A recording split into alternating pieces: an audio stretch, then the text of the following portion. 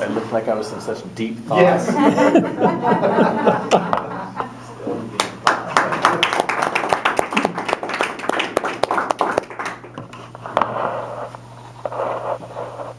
had a really difficult time feeling like I could accurately answer this question because the source of my information and opinion is based on the news. And the news varies so wildly. You can watch one channel and the sky's falling, and the other channel, everything's great in the world. Depends on who's in office at the time. And people seem to be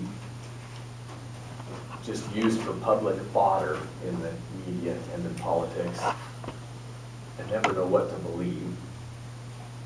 I admire them all for being able to take the amount of public shame that's heaped on all of them. Anybody who's willing to serve in office, it comes out that they kick puppies and starve goldfish. And that's tough to endure when you're trying to be up there representing and being in front of people.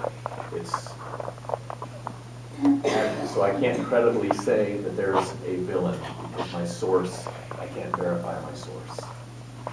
Mr. Tabletop Expense.